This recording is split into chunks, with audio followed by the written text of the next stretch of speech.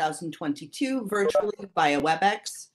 The purpose of this hearing is to hear public testimony by community members with respect to the citywide statement of needs for city facilities for fiscal year 2023 and 2024. The statement of needs is one of many tools that helps drive effective and equitable siting decisions for city agencies, including new facilities, the relocation, expansion, consolidation, or closure of existing facilities.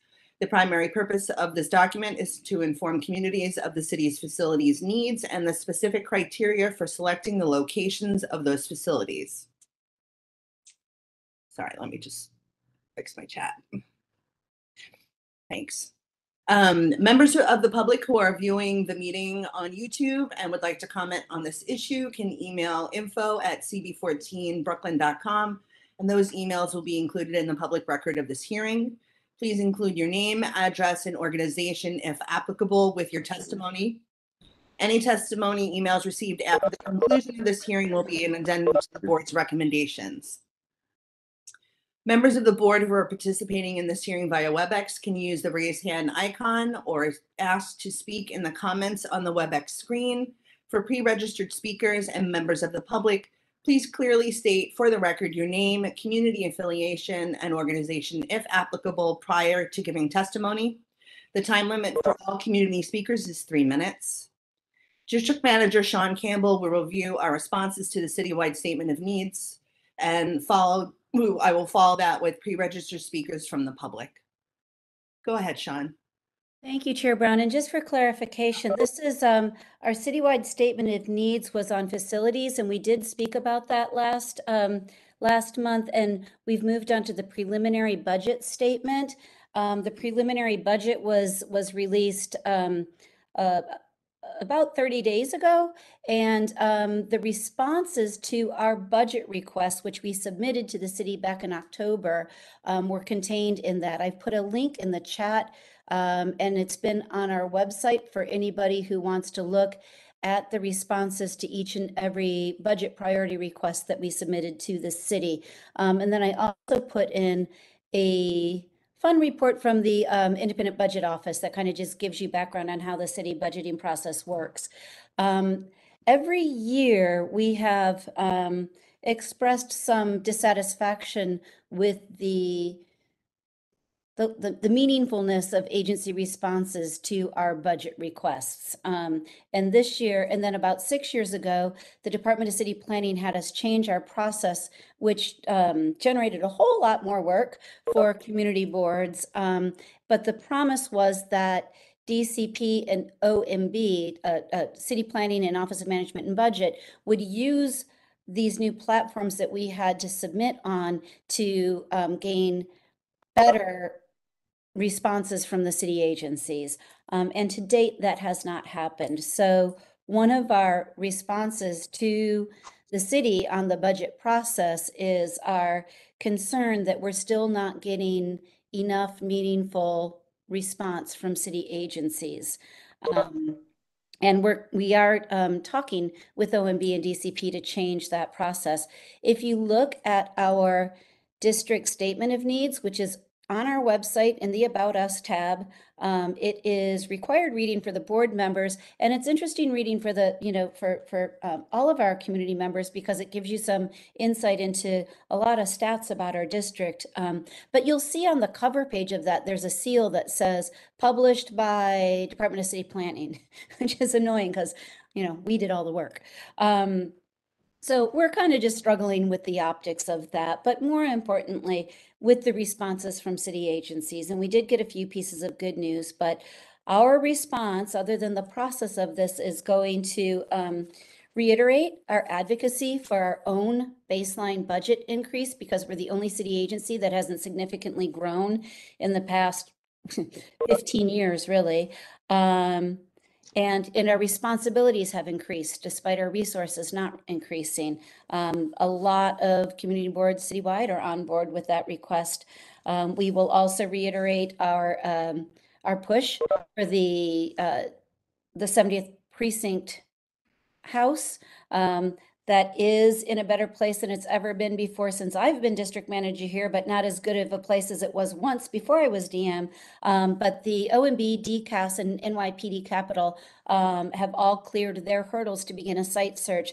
A letter went out to our local city council members urging them to help kick the necessary agencies in their respective pants to get the site search going. So we hope that that actually does move forward in some meaningful way. The Department of Environmental Protection, continued flood concerns, the Department of Parks and Recreation, the fact that we are still 59th in the city in terms of access to green space for our residents, not to mention some other sort of housekeeping stuff that the Department of Parks and Recreation does, such as tree pruning, has fallen behind a whole lot this past year because of contracting issues at DPR, and they're going to need to pay a lot of catch up. There's some interesting reports from the previous comptroller's office about every time you cut money from tree pruning, you end up paying a whole lot more out in claims from people whose property or persons have been hurt by falling limbs. So this is just a penny wise, pound foolish thing to cut. What else do I want to highlight? Department of Transportation needs are high up because it takes DOT so long to address them, and with DOT wanting to expand their reach into other aspects of city management and other uses of our public right-of-way, it's a huge concern. It takes 4 years to get a speed hump. And that is not reassuring in terms of giving DOT more responsibility and say over our public space. The Department of Sanitation is high up in here because you may have looked around and noticed that it's awfully littery out there, and manual litter patrol is a budget item that still has not been restored. And with 54 dead ends in our district, we need that service. And then the Department of Homeless Services and Human Resource Administration, clearly, I think we can all look around and say there needs to be some help there. And just to circle back to DOT, I put our advocacy for putting Newkirk Plaza under the guise of a city agency and one that would be rational. So that kind of goes under the DOT list too, despite that was one very clear answer in our budget response. A lot of them say things like, needs more research. And we're like, it doesn't need more research. We told you exactly where it is. Just fix it. But the Department of Transportation just said, no, put Newkirk Plaza into the Pedestrian Plaza program. They're like, DOT is not seeking to do that at this time. So at least it was clear. And then there's just some responses to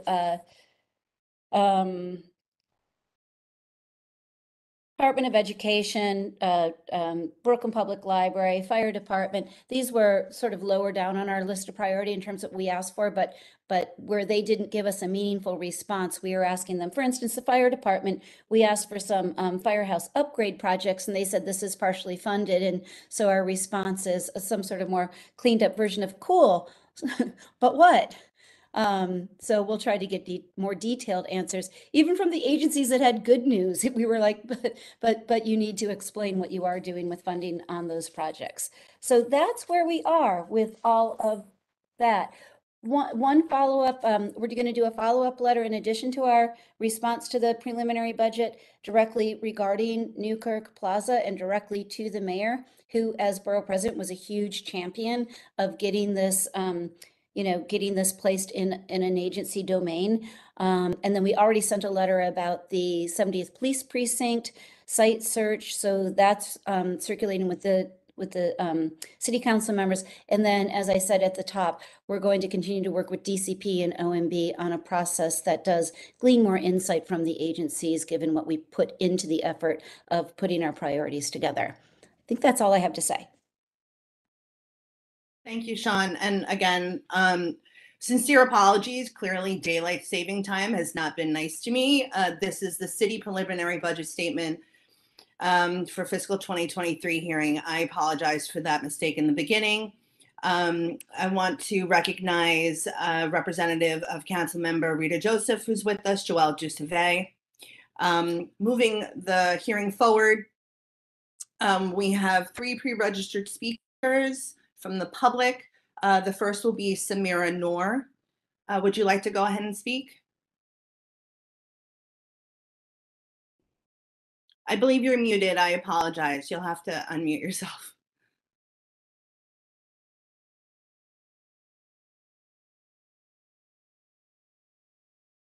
Hi, good evening, everyone. Good. My name is Samira Noor, and I work with Pathway Organization as a volunteer, and I'm working in PS217 past 16, 17 years. And this is my first time I'm joining this board meeting. And I just like to hear about all of you, and I just wanted to listen what's going on around in our area. And I'm serving my community past 22 years, and I'd like to continue. And just I wanted to hear you today, and I will see if I have any question. Thank you so much. Thank you very much. The next community speaker will be Pierre Albert.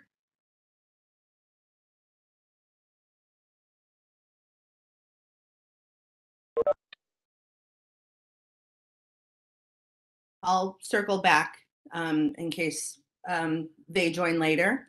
The next pre-registered speaker is Glenn Bristow, who submitted testimony, which I will read into the record now. To all concerned, thank you for the opportunity to testify in full support of Brooklyn Community Board 14's budget requests for fiscal year 2023. At the outset, I'm compelled to remind everyone that the response implies not only a reaction to, but the satisfy of a request. Also, community board members volunteer their energies in serving a district. Agency personnel are paid for their services. 214-202301C is Mayor Adams satisfied with the police department's response to the executive directive Fund the Police, which I believe is part of his campaign platform, and the city's ongoing commitment to affordable housing? Has the mayor been apprised of the precinct's need? If so, when? If not, why? Was he made aware of this need while he was Brooklyn Borough President? If so, when? If not, why? 214-202302C. Please expand the phrase partially funded by providing specific details. Example, what percentage of the funding? Can the district expect full funding in the future? If so, when? If not, why? And why should CB14 have to seek specifics from the very agency it's querying? Why isn't that information part of the department's response? 214-420-2303C, 214-202311C, 214-202309E. And what will the agency do to affect the study? Is there a timetable? 214-202304C, 214-202302E. Which 10-year period and for what plan? To do the work needed to put the items on the agenda, does the plan have to be reauthorized in some fashion with each new city council?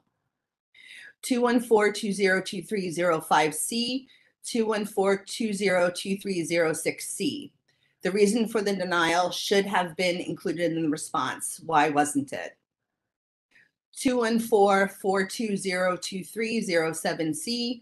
Why isn't an annex to an existing location as opposed to an entire school location being considered? 214-202308C, 214-202310C, 214-202322E. Why should CB14 have to seek information from the very agency it's querying? Why isn't the information part of the New York City TA's response? 2142-202309C. Which part? 2142-02312C. Why is DOE unable to prioritize this item? 2142-02313C. CB14's request indicates that NYPD is already involved. Has the board been made aware of the source of the resistance to the CCTV monitoring? 214-202314C, when is the project scheduled to be completed? 214-202315C, 214-202320E, what has BLP done to date to obtain city-funded financial support? 214-202301E, CB14 has obviously requested that the board's budget be increased to accommodate district needs. $257,507 is without context and therefore meaningless. So what is OMB doing to address this shortfall? 214-202303E, 214-202304E, 214-202323E. What steps is the department taking to achieve certainty? 214-202305E, what is the city's legal responsibility concerning enforcement of its laws, rules, and regulations? Please provide data on the number of complaints, inspections, and corrections, resolutions, appeals for Brooklyn District 14 for the past 3 fiscal years. How many individuals were employees of the Department of Buildings? Is each borough allocated workers, or do all employees serve all 5 districts? Do DOB workers multitask? Or, for example, do inspectors only do inspections? Are all phone calls returned within a reasonable length of time? Are phone logs maintained? Why aren't all certifications accompanied by photos instead of relying on verbal affirmations? 214-02306E, 214-202307E. Does the response mean that the agency has not been accommodating the issue within existing resources heretofore? Please provide the amount of existing resources, and if it hasn't already, when will the accommodation occur? 214-202308E. Will the department review and assessment address the already faltering suicide hotline? And when does need outweigh available resources? And what does the department do when it does? When is this review and the assessment to occur? 214-202310E. How much has funding increased and by what percentage? When does the increased funding take effect? 214-20212E, 214-2022316E, 214-2022317E. Why is this dependent on the state and federal funds? And how is the city addressing this challenge? Which legislators stand in the way of increasing funding? On the personal note, why is that the elderly are always the one cast adrift on the economic ice flows?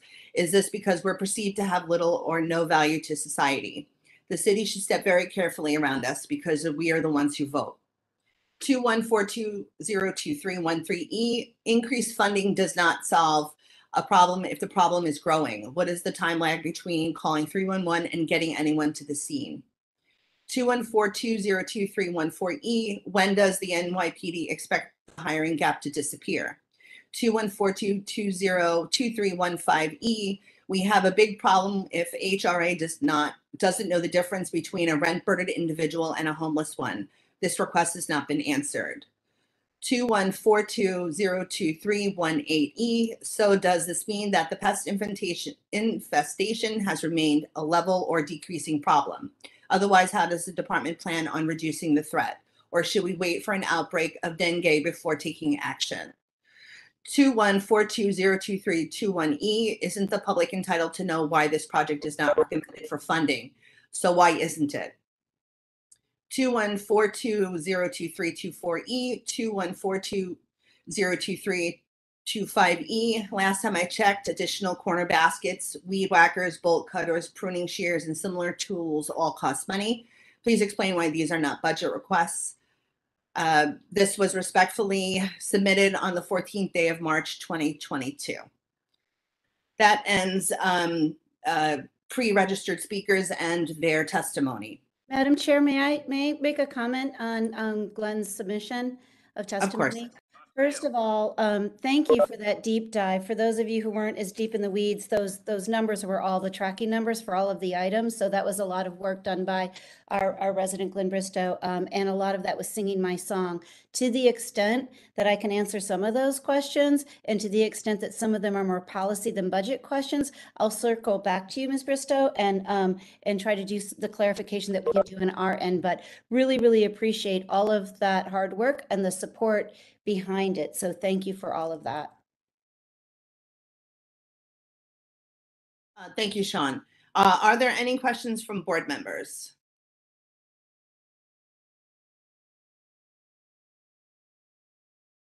Seeing none, do I have a recommendation from the board regarding the city's preliminary budget statement and register of budget request for fiscal year 2023?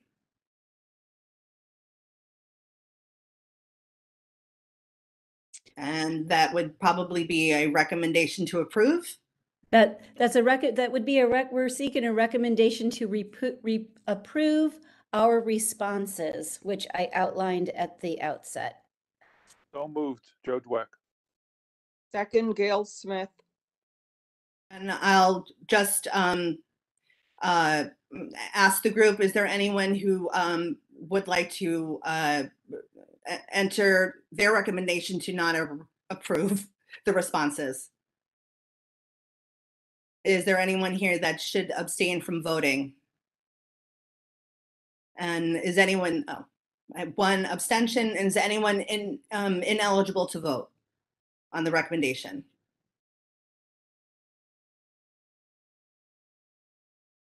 Okay, seeing none, the recommendation will be to the full board to approve the responses of the city's preliminary budget from CB14. All right. This concludes our public hearing at 6:52 p.m. Again, sorry for the misstatement in the beginning. We'll start our general board meeting at 7 p.m. sharp. I'll see you in a few minutes. Thanks, everyone.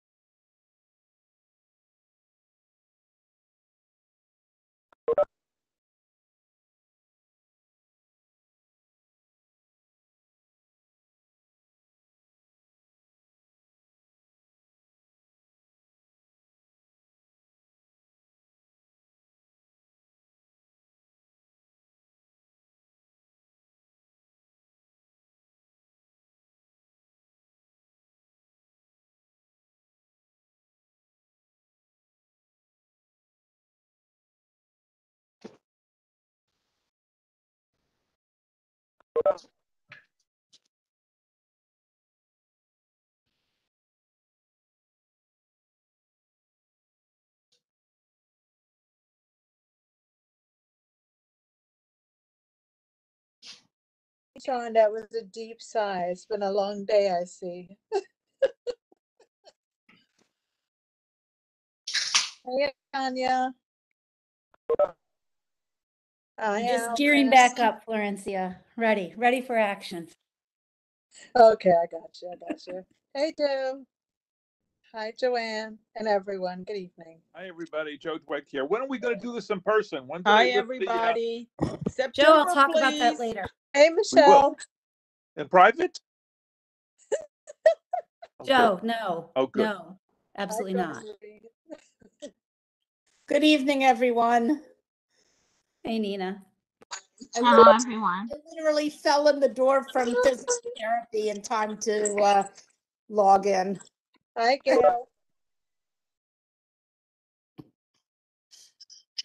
Good evening, everyone. Hi, Gail. Good evening, Hey, Gail. Hi, Gail. baby. Hi, everybody. Hi, good Alvin. evening. Good evening, this is Anastasia from CAU Mayor's Office. Evening. Good evening, everyone. Oh, hi, Good evening, everyone. Yehuda. Hi, Sean. How are you? Fine, thanks. Good to hear your voice. Likewise.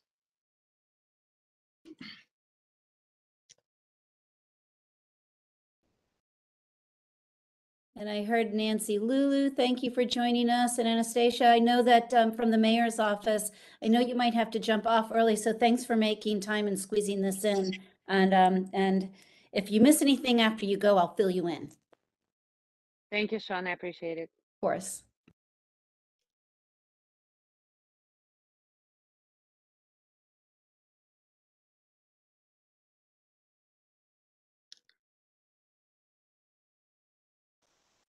How are you doing, Mr. Burke? It's nice to see you.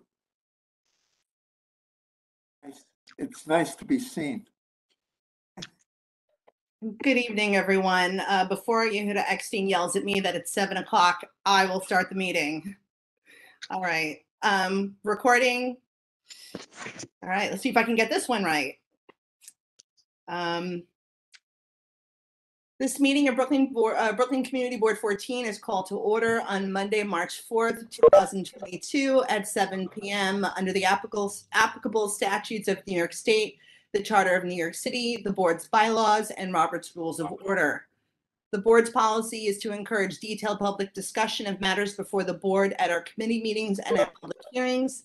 Consequently, except by board members, there will be no public discussion at a regular monthly meeting of matters about which a public hearing or a committee meeting has been held. Specific service delivery requests or complaints should be brought to the attention of the district office staff by calling the board office during regular business hours or by visiting our website anytime. Other matters of civic interest may be brought before the board during your scheduled public comment period, which will begin tonight after all other business on the board's monthly meeting agenda has been concluded. No partisan political appeals or advertising of for-profit enterprises will be heard. Persons wishing to speak during the public comment period were asked to pre-register. Tonight's attendance, since we will be having an election tonight, will be by roll call. Roll call will be done by Third Vice Chair Joe Dweck. Thank you. No? Yep, Got go it. ahead. Wakil Ahmed? Greg Alvarez? Gregory? Yes. Good, gotcha. Carmen Serial Bell? Cindy Bendel? Alvin Burke? Present. Gotcha. Darlene Bowers? Here. Joanne Brown? Michelle Brunson? Here. Edward Sen? Present. Carl Henry Caesar? Present. Florencia Chang Ajeda? Present. Leanne Chow? Yvette Claire Jean? Cohen? Here. Joe Dweck here. Yehuda Eckstein? Yehuda Eckstein is in the car. All right, never mind, Yehuda. Close enough. Ray Edwards? Leonie Francis Bryan? I didn't hear. Ann Gaudette? Here. Gotcha, Ann. Mordechai Husarski? Present. Kashif Hussein? I didn't hear. Mansour Hussein? I didn't hear. Dwayne Joseph? Here. Gotcha. Shahid Khan? Shahid, you're someplace. Yes, sir. Gotcha. Zakaria Khan? Nicole Levinson Angulo, excuse me. Okay. Naomi Lipnick? Here. Gotcha. Donald Loggins? Here. Gotcha, Donald. Melissa Minich? Ephraim Nierenberg? Here. Boris Noble? Here. Zvi Plotzker?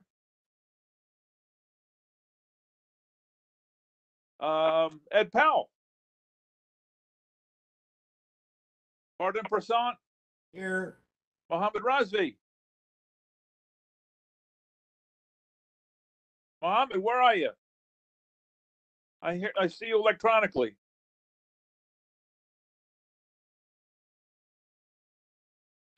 Maria Rivon Hazelwood?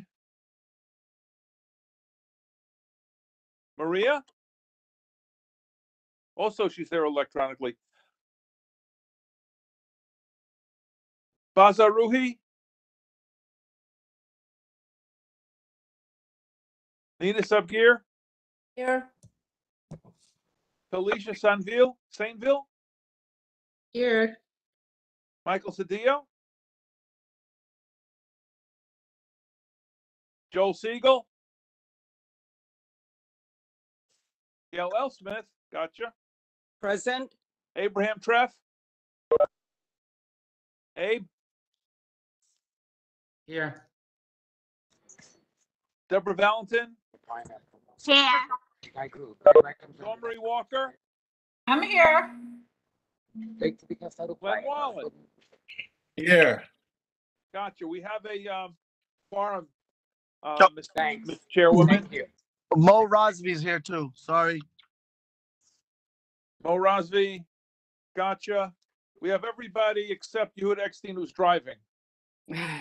All right, thank you very much. Let me just take a minute to go through and recognize the representatives of elected officials. And can I please have everyone mute themselves? If you're on the phone, *6 to mute yourself. Thanks.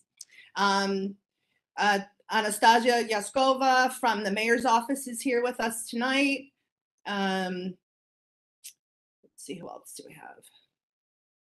Joelle de Sauvé from Councilmember Rita Joseph's office. Yes, got that right.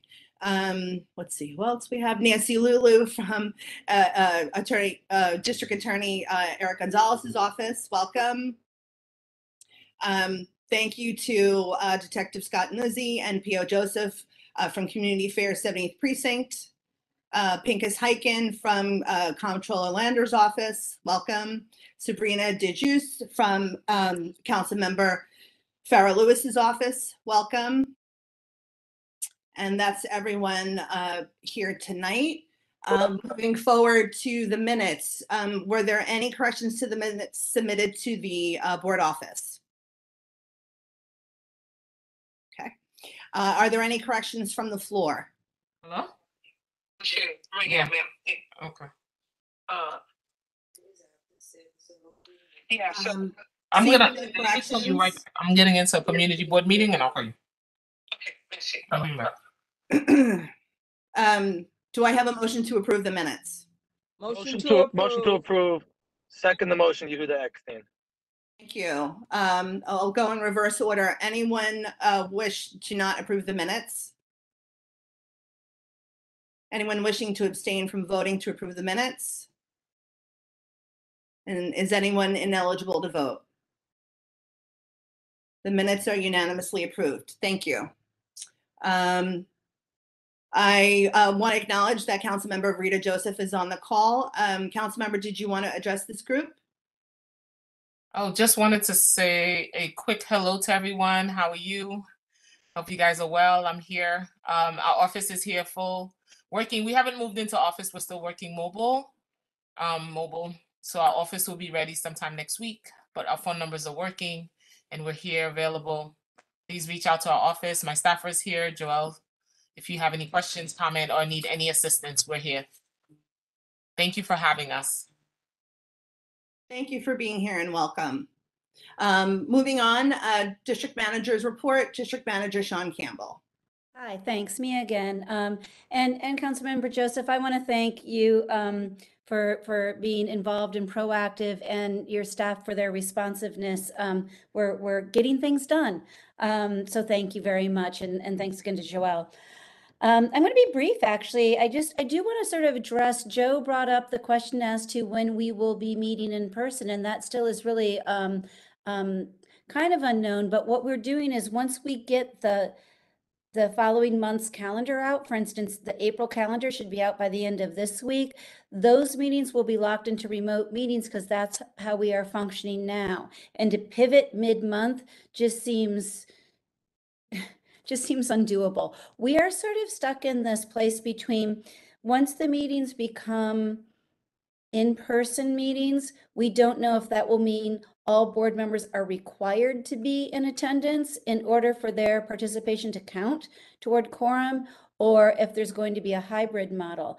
The hybrid model is better theoretically, but has practical implications for our technology abilities, both in terms of equipment and know-how, and our space requirements. So it's my understanding that there's going to be at least an expansion of hybrid, possibly an expansion of remote through this meeting season, but we don't know. And there are rumors that there's going to be an announcement tonight coming from the state. So obviously we'll keep you all posted. We're prepared to have our board meetings probably at East Midwood Jewish Center, which has the huge ballroom where we would allow to be, we could space out, which would still be comfortable for many people. But then we would hire some technical assistance. And so there's a cost to that, and the ability to do that for our board meetings and all of our committee meetings and the public hearings, that's where it becomes prohibitive. So working on it, just working on the pivot, and we will keep you all posted. Also seeking technical support and people power support through the borough president's office. We've had several conversations as a team of district managers. So our needs and our concerns, and the fact that different community boards need different sets of assistant has all been heard.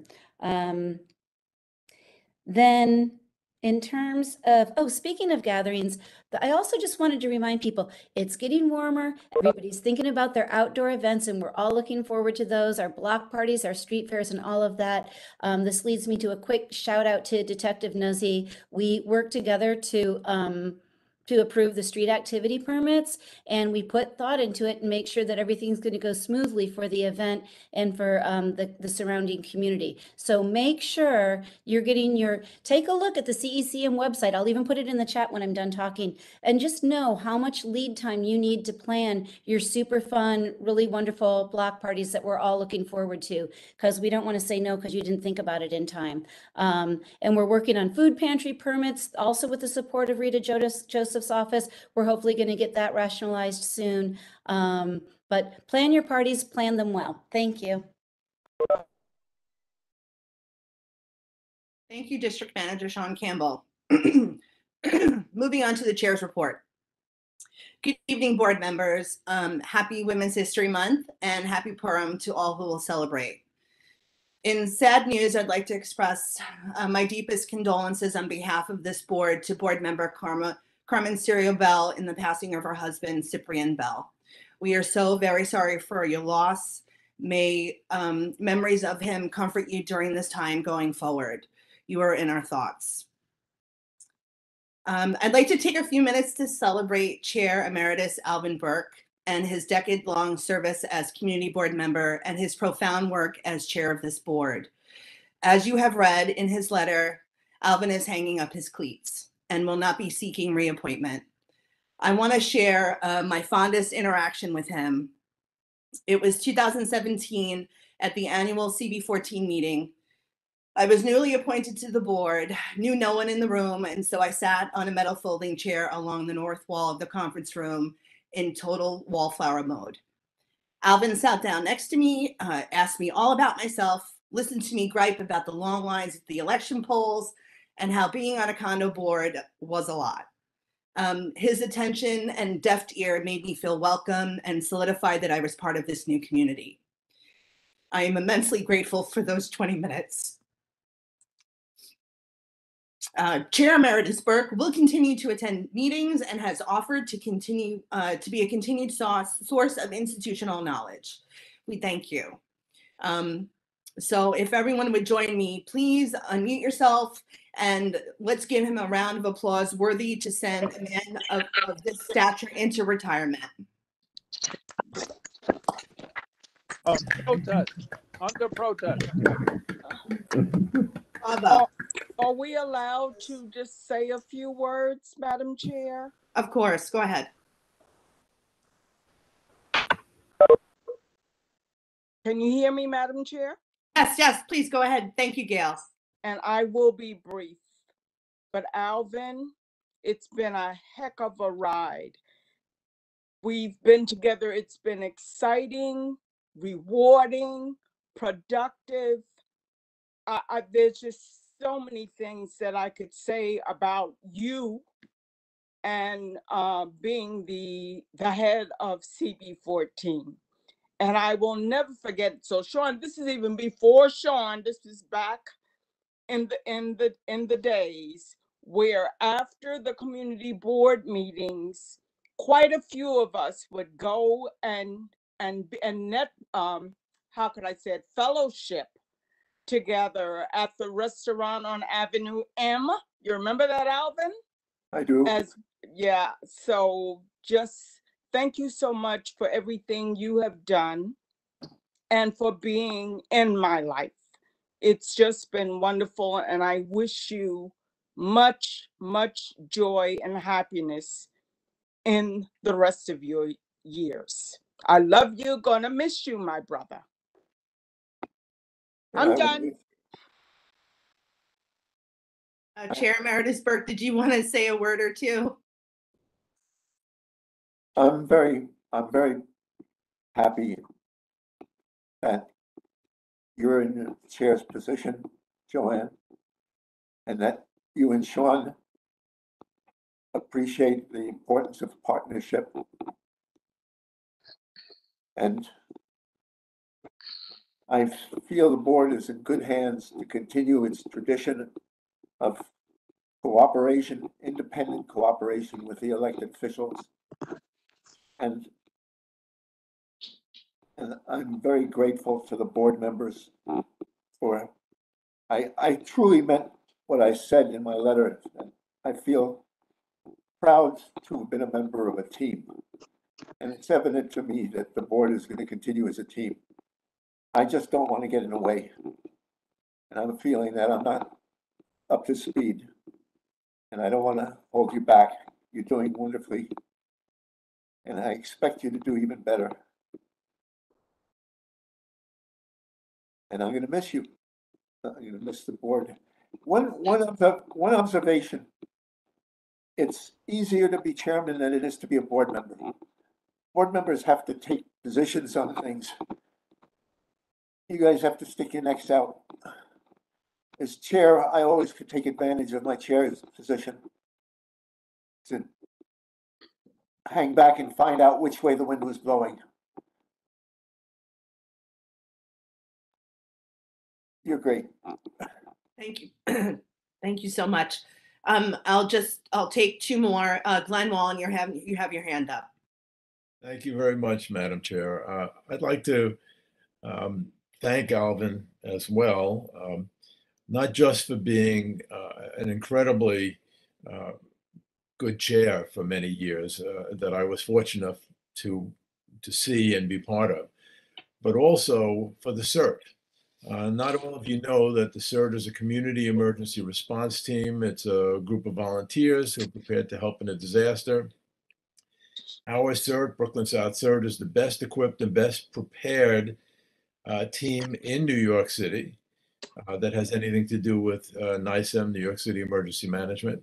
And that is thanks to Alvin Burke, who mentored me when I was early on in the days of just trying to figure out how to deal with volunteers. And I owe you a great deal of gratitude, Alvin. Thank you very much. That's it. Thank you. Thanks, Glenn. Joe, if you could be brief, because I actually want to hear from Ms. Hazelwood too. Thank you, Joanne. I just wanted to echo what others have said, Gail in particular. And Alvin, has put us on a path for the last 30 years of professionalism and community and just respect for each other that has been wonderful and will continue, God willing, always in the future. Thank you, Alvin. God bless you. Absolutely. Respect has been paramount and a paramount lesson. And last comments will be from Maria Van Hazelwood. Good evening, everyone. First, I want to apologize. My audio was giving me problem and I couldn't say present. I'm all the way up in Connecticut. Alvin, I just want to say thank you for the trust you had in me when I first got into the board. Thank you, thank you, thank you very much. Eric Brown, may I have the last word? Of course. The last word is you have a great district manager. Cherish her. She'll be there for you. You're here. Here. Absolutely. Okay, I'm going to quiet down now and listen to the board meeting.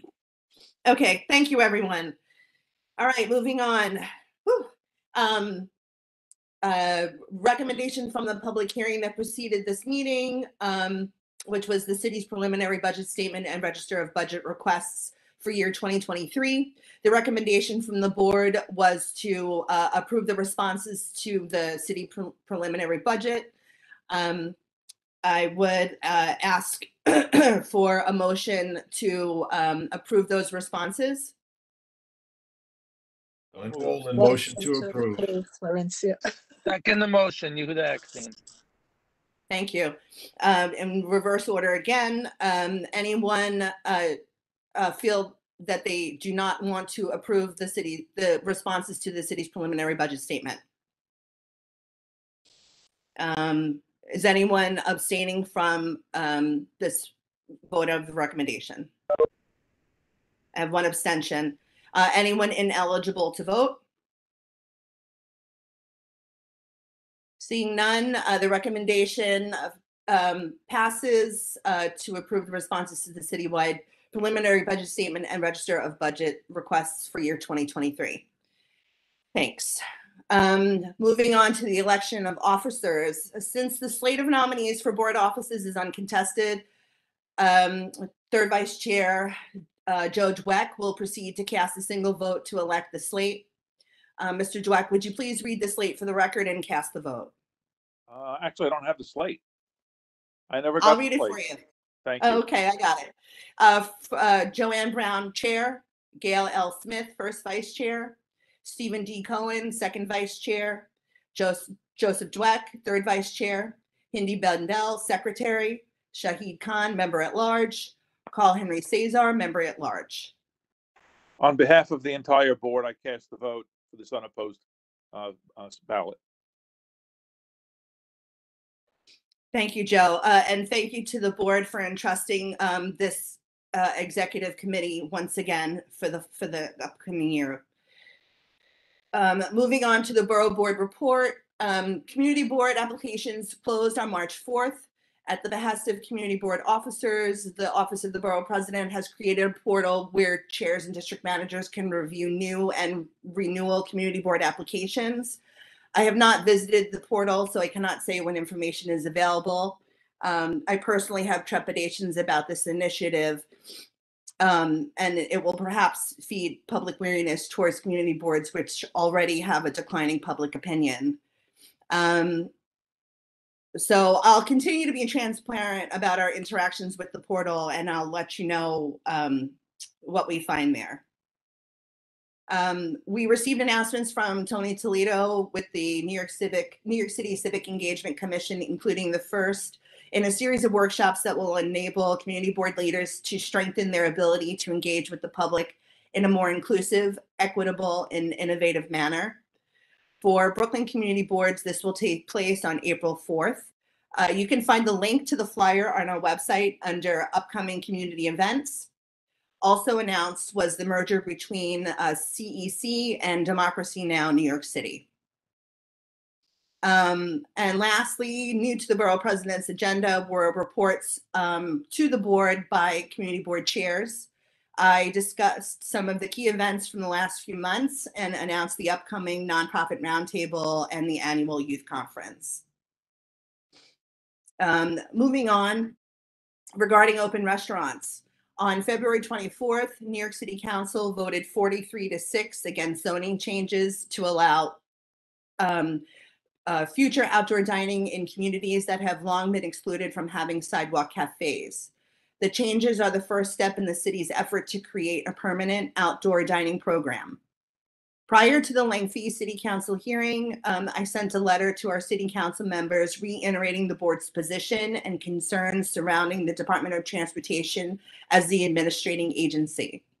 We thank our council members for their attention and thoughtful comments throughout the hearing. Moving on to the Community Board 14 Flatbush African Burial Ground Task Force. The following board members have volunteered to join the task force. Joanne Brown, Ed Sen, Florencia Changageta, Dwayne Joseph, Talisha Sainville, Gail L. Smith, and Glenn Wolin. Thank you to those board members for volunteering. Our practice has been to appoint public members to a committee or task force after they have attended a committee's meeting. We look forward to seeing you at the first meeting. To reiterate, the purpose of the task force is to facilitate city, agency, and community input, to promote district-wide public participation and feedback in the future of these sacred grounds, and to network with academia and cultural organizations who are knowledgeable in history and preservation of such sites.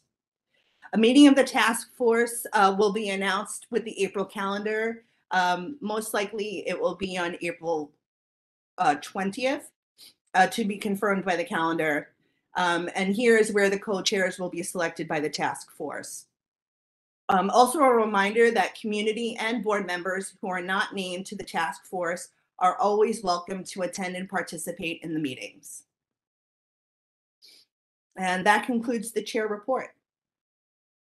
Moving on to topical committees. The first report will be from Youth Services, Education, and Libraries. Chairwoman Brown, thank you very much. Folks, good evening. And Alvin, yep, thank you very much. You're amazing, and I wish you the best, my guy. And so to kick off the committee report, so unfortunately, my co-chair, Nikki Levinson Angulo, she wasn't able to attend, but you know, she's definitely a part of the tandem. And so there's a few things. So the first thing is just that in terms of libraries, the Brooklyn Public Library said that starting today, March 14th, although they encourage everyone to wear a mask inside of their locations, they're no longer mandating that the masks are worn inside. So that's the first update in regards to libraries, the Brooklyn Public Libraries, and the updated guidance in regards to COVID. On the other front, the second thing is that we met as a committee on March 7th, and that was the first time that the new group met as the Youth Services Education Library Committee after the bylaws had been approved. And one of the changes in the bylaws was the new structure of some of these committees. And so the main focus of our Monday, March 7th meeting was planning for our youth conference. So we talked about several things, very high level. The first thing I want to mention is location. And so as usual, thanks to the wonderful work of Sean and Anya, we are considering the LaFrac Center, which is otherwise known as the ice skating rink in Prospect Park as a venue. And so CB14 has been in conversations with LaFrac, and one of the things that they're trying to figure out is a potential site visit schedule that would work to check it out. The other thing as well is that in terms of timing, right now we're looking at this taking place either the last week of April or sometime in the last 2 weeks of May. And so the reason you have such a, I guess, a wide range is just that the first weekend in May, I will be out. And then for the first maybe week to week and a half of May, Nikki will be out as well due to work. And so that's why you see the potential timing options being either the last week of April or the last 2 weeks of May. The third thing that was discussed a little bit is how does this tie into the SYEP application? Because one of the things in the past was that the youth conference was a way to drum up interest and also funnel people into the application process who may not have known about it before. And so right now, the SYEP application deadline is scheduled for April 22nd. And so given that timeline, if that deadline were not extended, then there's a chance that this conference would basically be happening after that. But during the conversation that we had on March 7th, we felt like that wouldn't be a problem, basically, if the conference did take place after the SYEP application closed. And the other thing that we discussed as well, too, was the digital backup. And essentially what we came to as a group was, even though we feel very good about the current status of COVID cases and the rates of infection and hospitalizations, if something did happen COVID related that forced us to reconsider, then we would not hold the digital version. We would cancel the youth conference outright. And one of the main reasons we came to that decision during our meeting on March 7th was just because for those of us who did help with the youth conference last year, there was definitely a noticeable absence of participation and engagement, right? So there were people signed in, but the engagement and the participation was low. And so that's why we as a group came to the consensus that if unfortunately COVID does strike and we are in a position where we have to make a judgment call, we would rather outright cancel the youth services conference than to hold a digital version. And so the last piece that we discussed as well is we could definitely use help in terms of making sure that this one runs, as well as the prior ones.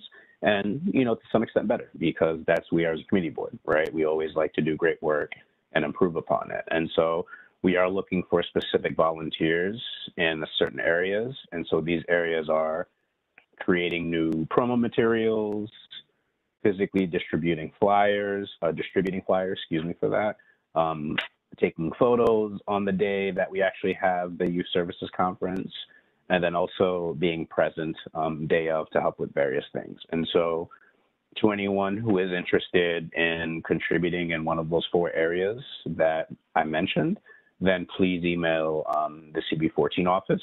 Let us know which particular area you see yourself helping in. And then, you know, Nikki and I and the CB14 office will definitely loop you in. And so that is the update from the Youth Services Education Library Committee.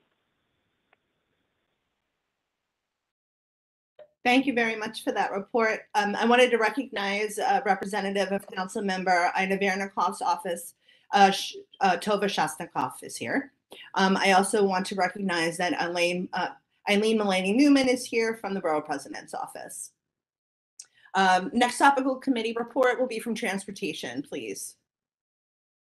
Thank you, Madam Chair. I guess the only thing we wanted to mention is that is just to get our upcoming dates in folks' calendars. So we're actually meeting the first Wednesday of the month for each of the next 2 months. So that's April 6th and then May 4th. So we'll have Transportation Committee meetings in back-to-back months. April 6th is slated to be with some transportation organizations, and May 4th is slated to be with DOT about bus lanes in particular. So we're looking forward to that, and hopefully as many of you can join us as your schedules permit. Looking forward to it. Thank you. Thank you. Next report is from Human Services, please. Hello, I'm just, oops, there we go, activating myself. We had quite an in-depth presentation from a number of people on February 24th of 2022 from the Health Department. We had a presentation by Afia Frimpong, who gave us updates about COVID, which are already somewhat out of date because it's a rapidly changing environment, as you know. So hold on to your seats. At that point, she said that people who get vaccinated at New York City public sites were getting $100. I don't know if that's still true, but if you know anyone who's looking, I guess they can always check it out. Mask mandates, as of now, are no longer in place for schools, but they continue to be in place, although not very enforced for the MTA, public places, health facilities. Something that is very important to know is that antiviral pills are available for individuals aged 12 and up at high risk for serious illness up to day 5 of their illness. And the monoclonal antibodies are for individuals who are at risk for severe illness up to day 10 of the illness.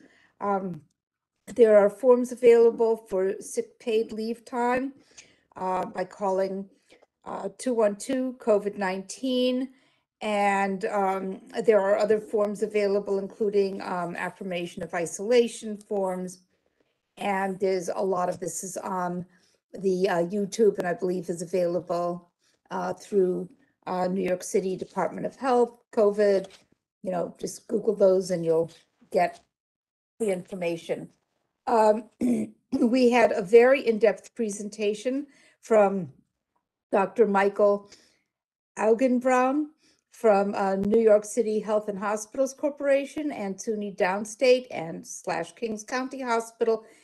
He's chief of the Department for Infectious Disease, and he spoke quite in depth about the variants and how when a lot of people are not vaccinated and there's a lot of spread, there's more opportunity for, mutations to develop. And right now, the mutations that we are seeing have been fortunately less virulent, but that could change in the future. And all I can say is it was quite in depth. So if you want to really hear about it, I would go and listen to the YouTube. We also heard from Casey Burke from Breaking Ground, and he spoke about the DAY program and outreach to help get individuals into medical, social, and other services. They have a clean needle program. They do on-street care. Sometimes individuals won't come in, but they can give them medications and do other things really where they find them. They try to have a response to calls within an hour. So if you see an individual who seems to be having, problems, whether they're sitting there freezing or, asking for food or seem to be ill, you can reach out to Breaking Ground, and they will get an outreach worker there. And their work is done primarily in Brooklyn and Queens, but also in Midtown Manhattan. And they have centers for adults, families, women in need, and pregnant individuals. Thank you very much. Any questions?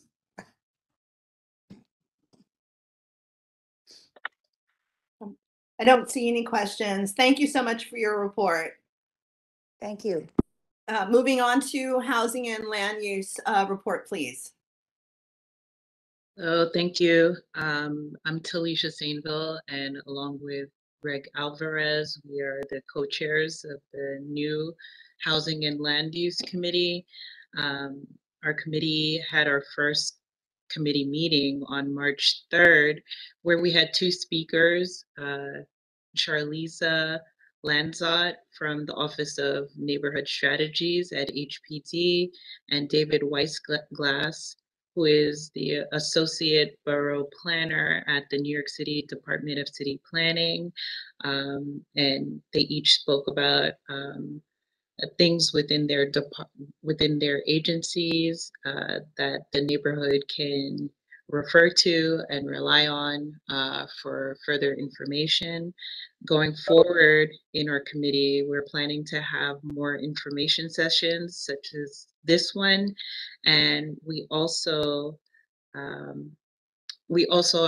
planning on we've asked David Weissglass, especially in the Department of City Planning, to let us know if there are ways for us to know about applications earlier on within the process, amongst other things. So that's basically an update. Thank you. Thank you very much, and congratulations to both you and Greg Alvarez on your first meeting.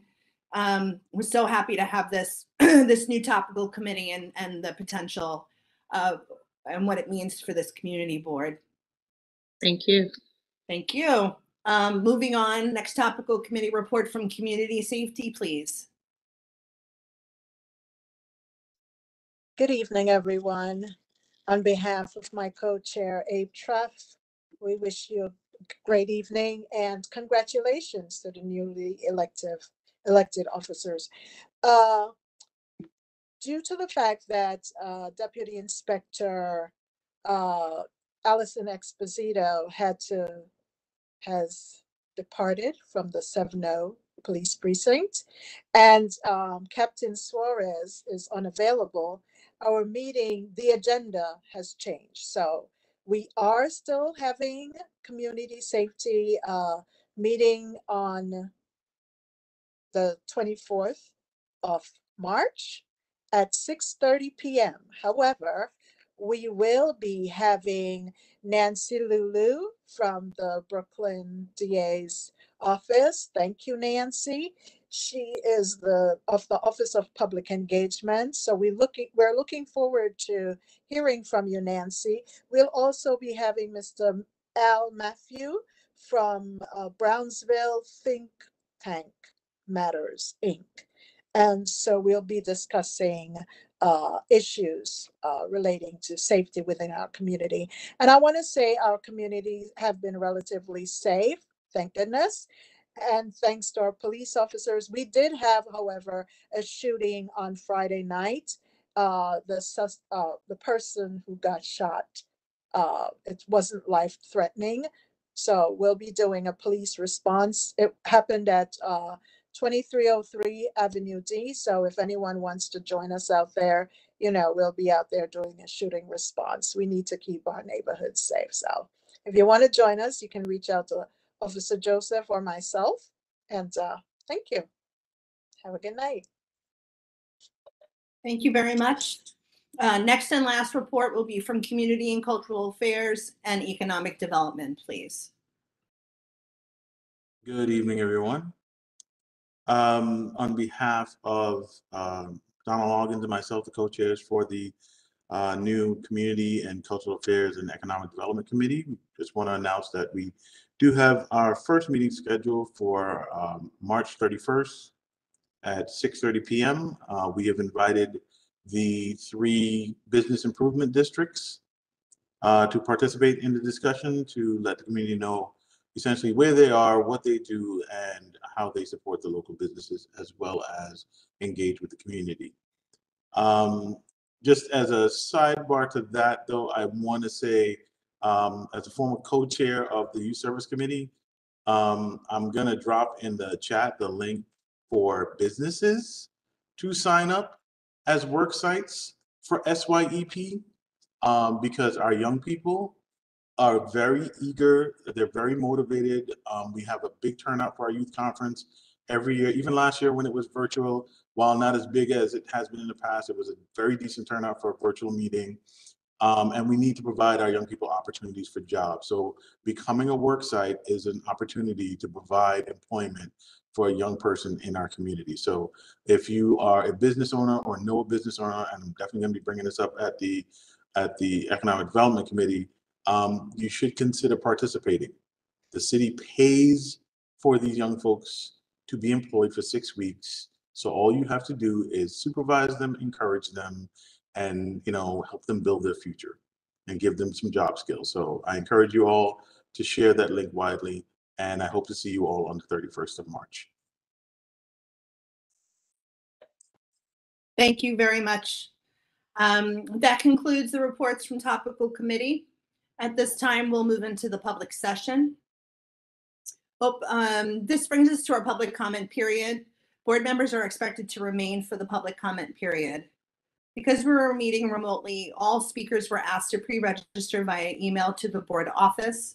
Any member of the public who is not able to register in time can follow up with the board and staff, who will include appropriate announcements on the CB14 website.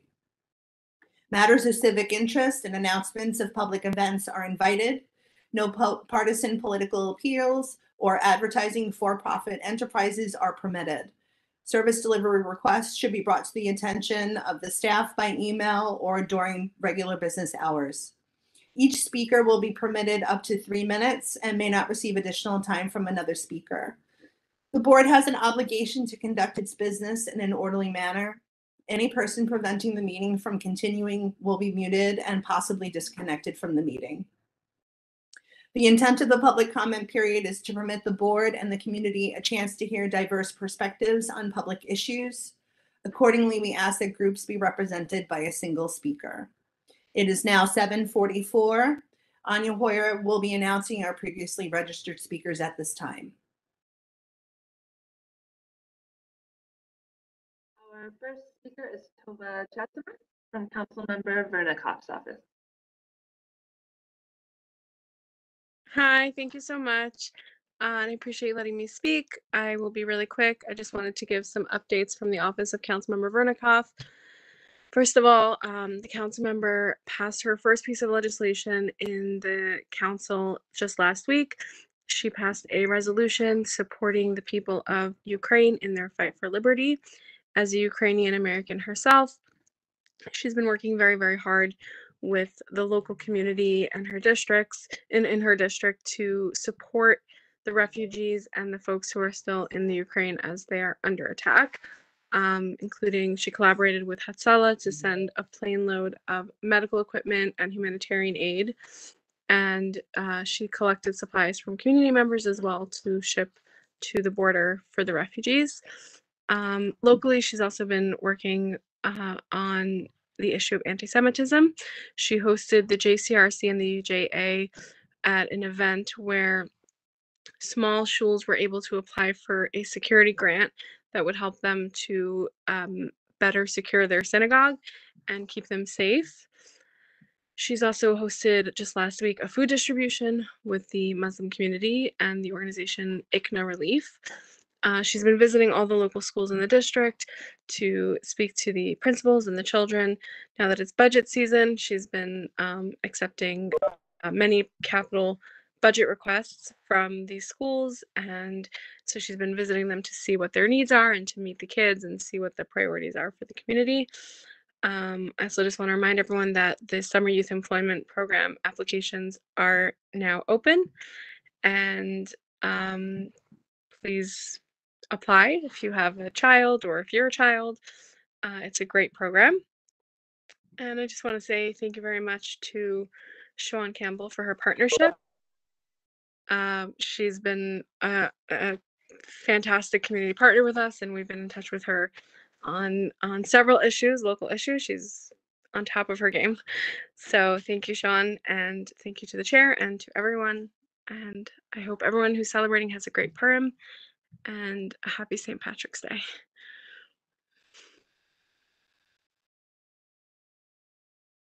Thank you, Tova.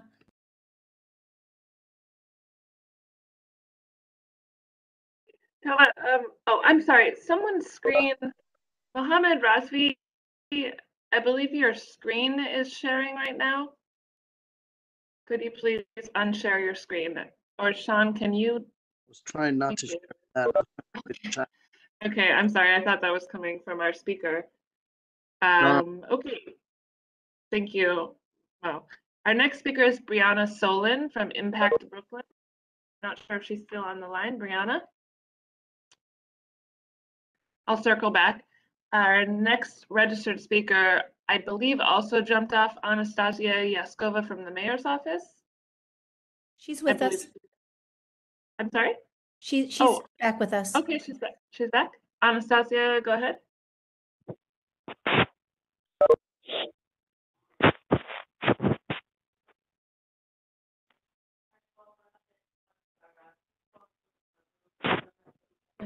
Okay. Anastasia Yaskova, maybe you are having technical problems. I can come back around to you. The next speaker registered I have is Dekendra Dazel from the Campaign Against Hunger. Please go ahead. Hi, good night, good evening, everyone. I hope everyone's having a great day. My name is Dekendra Dazel with the Campaign Against Hunger. And I just wanted to jump on to tell you all about some of the youth programming that we actually have. So we are a organization based in Brooklyn and Far Rockaway. And currently we have an Opportunity Youth program open for youth ages 16 to 24 who are currently unemployed and also out of school. We're employing them for 14 weeks and they are able to receive $15 an hour for 10 hours per week.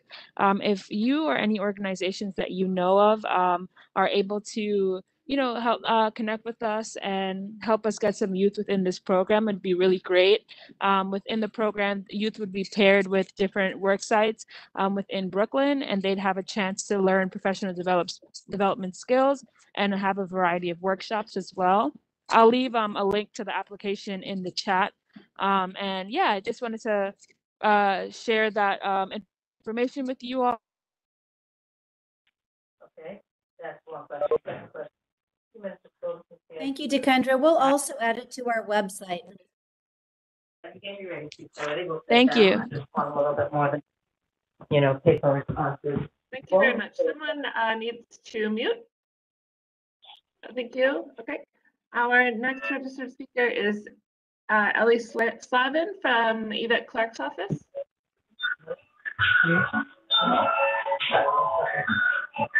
Mr. Slavin, are you on the line?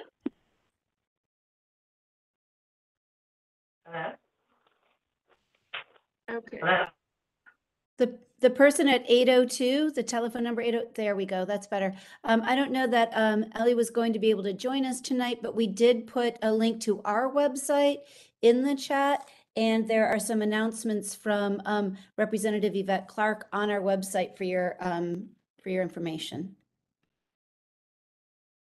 Our next speaker is Natasha Philpott from the New York City Department of Education Adult Education Unit. Go ahead, Natasha. Greetings, Community Board. Thank you guys for having me.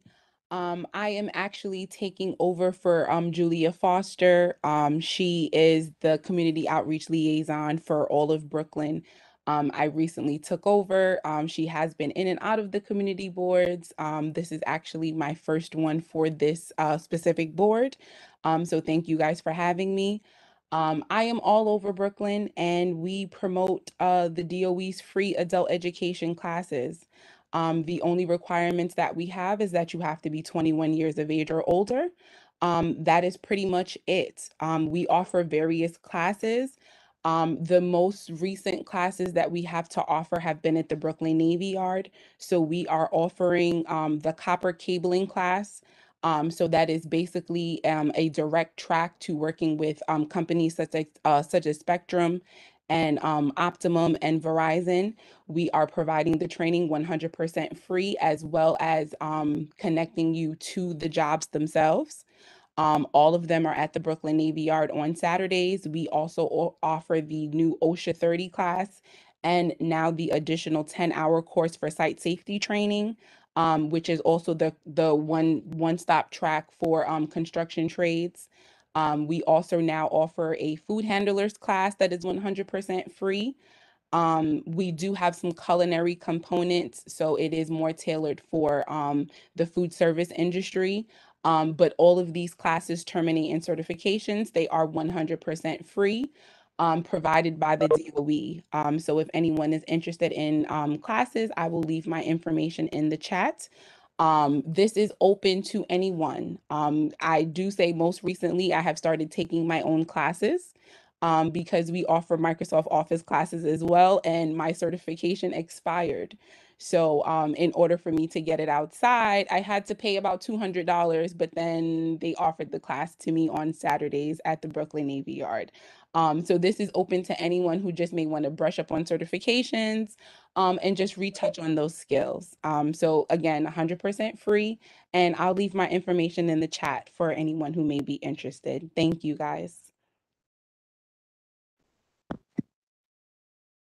Thank you very much. Our next speaker is Trudy Cohen from the Jewish Board for Family and Child Services.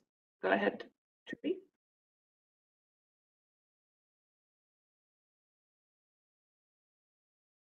Okay, I'm not sure Trudy is on the line. Nancy Lulu from the Brooklyn DA's office. Go ahead, Nancy. Good evening. Thank you, Anya. Good evening, Community Board 14. I bring greetings on behalf of DA Gonzalez to everyone. As always, the DA's office is committed to protecting our Brooklyn communities. DA Gonzalez firmly believes that public safety is a shared commitment and a shared responsibility. Just a couple of announcements. I would like to acknowledge what's happening with the conflict of Ukraine and Russia. To provide critical needed first aid supplies to those impacted, the Brooklyn DA's office is holding a humanitarian relief drive in collaboration with the NYPD's Russian American Officers Association. Supplies, first aid kits, and over-the-counter pain medications are in high demand. These items will be collected until March 31st, and I encourage you to give what you can. Kindly mail online purchases to the Kings County District Attorney's Office, Humanitarian Aid to Ukraine, 350 J Street, 19th floor.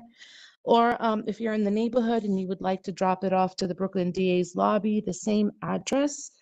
Also, I would like to encourage you to visit the Brooklyn DA's website just to learn more about our current press releases and just to check out the great work that we do at the Brooklyn DA's office and visit our social media platforms. If there's a public matter, a public safety matter, quality of life issue or concern you would like to address with our office, as always, I encourage you to call the Brooklyn DA's Action Center at 718-250-2340. And I would like to wish board member Mr. Burke a happy retirement and good luck. And thank you so much for your service to the community and to Community Board 14. And as always, I would like to thank Community Board 14 for everything that they do for the community as well. Thank you, Sean, and to board members. And finally, happy upcoming holidays, St. Patrick's Day, Purim, we have Easter coming up, Ramadan, and that's really it. Thank you for allowing me to speak. And I look forward to seeing you on March 24th.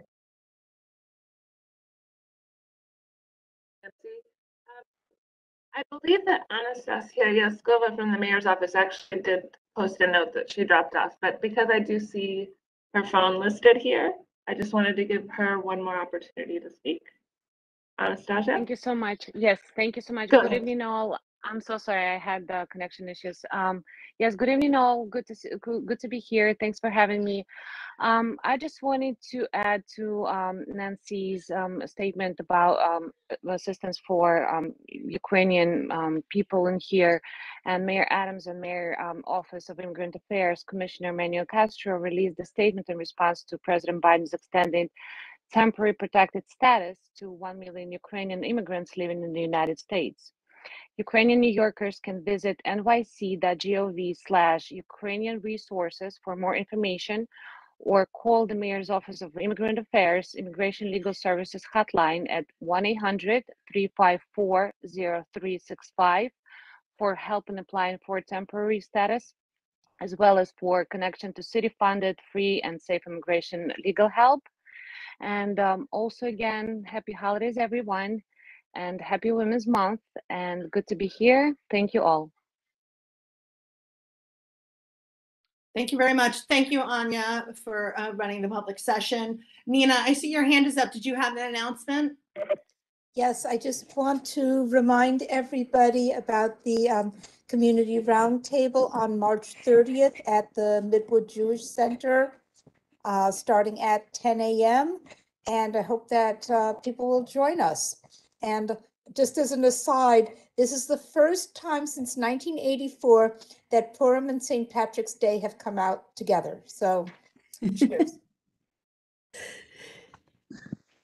Joanne, can I emphasize Nina's announcement, because there are a couple of nonprofit organizations with really valuable resources and programs and events coming up. If you have not already received an invitation to the nonprofit roundtable, please shoot us a quick email to the info@cb14brooklyn.com email address, so we can make sure that you can gather with other community-based organizations based in and serving our community. We will be joined by New York City Comptroller Brad Lander at this event, who's working to facilitate city contract payments, which I think is good news for all CBOs. And with that, I think Pinkas Heiken was acknowledged, but we appreciate all of his work supporting our work at the community board. Thanks. Thank you very much. Before we adjourn, I just wanted to just say a few words of thanks. I wanted to thank Anya Hoyer, of course, for all of her hard work every day, and also acknowledge that we would not be meeting here via WebEx without her willingness to learn the platform and facilitate these meetings. And I also want to point out that she was really instrumental in securing in investigating the LaFrac Center at Prospect Park as our location for our annual youth conference. I think it's going to be really super fantastic. I really also want to thank Patricia Olinder for all of her hard work in the office, and just all of the support and learning of all of those really messy financial systems that had to happen. So thank you both. We don't get to say thank you to you enough, but we really appreciate you. Thank you. That being said, do I have a motion to adjourn? Seconded. Well, that was really fast. Okay. This meeting of Community Board 14 is adjourned at 8 o'clock on March 14th. Thank you everybody so much for making it efficient. I appreciate you. Bye. Thanks, everyone. Good night, everyone. Everybody, thanks. Good night, Thanks, everyone. Anya. Good night, Alvin. See you guys soon. Farewell, Alvin. Night. Good night, Alvin. Night. Night, Dory. Good night, everyone. Good So night. long, Alvin. Hope to Deborah. see you in the neighborhood. Yeah.